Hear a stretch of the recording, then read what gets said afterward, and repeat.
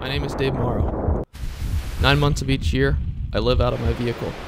I travel the wilderness by foot on an endless backpacking and landscape photography trip. I want to teach and share the photography and outdoor skills that I use on these trips.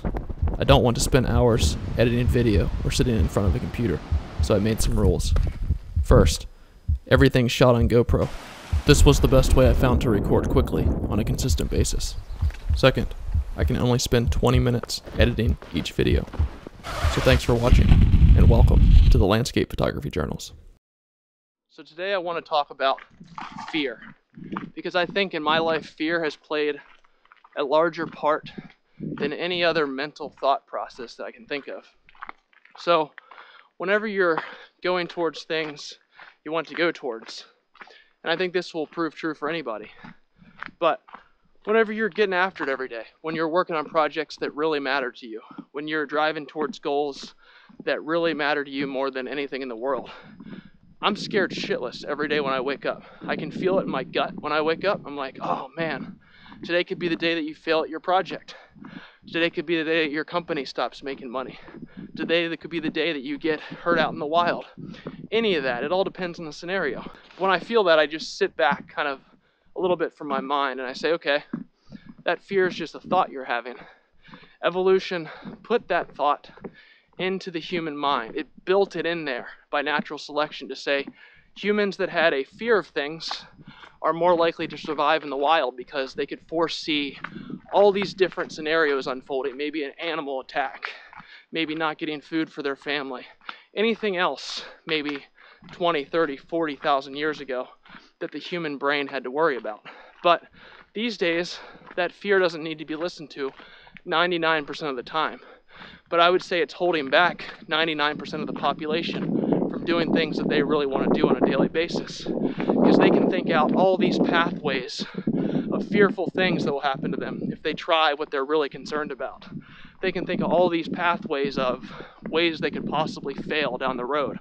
So they're just frozen still, like they saw that wild animal 50,000 years ago, and they can't budge because that fear is just paralyzing them in place. So what I do when I have fear, when I wake up with a knot in my stomach and I'm like, this project means so much to me.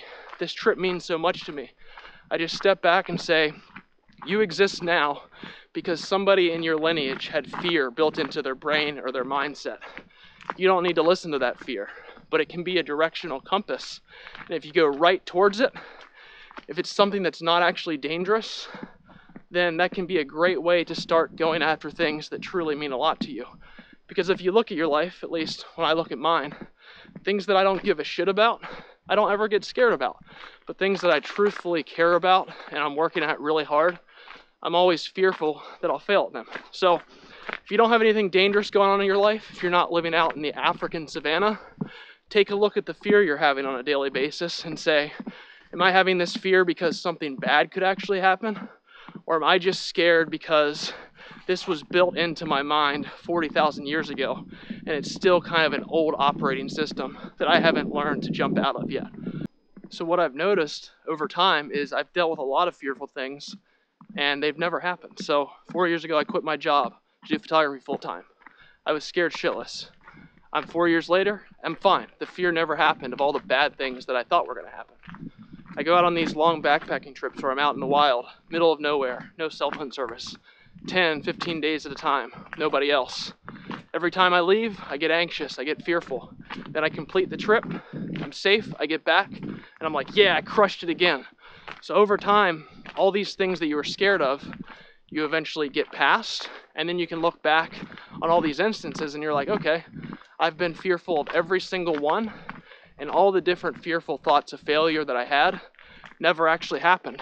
So now I'm able to look at fear more and more, and although I still have it, I can kind of look at it and not give it the credit that it might want, and say, okay, there's that thought again, who cares? So long as I go towards what I need to do, so long as I'm creative constantly and working towards pushing my photography to the next level, I don't need to worry about that fear because all the different thoughts that it's bringing to my mind aren't going to happen.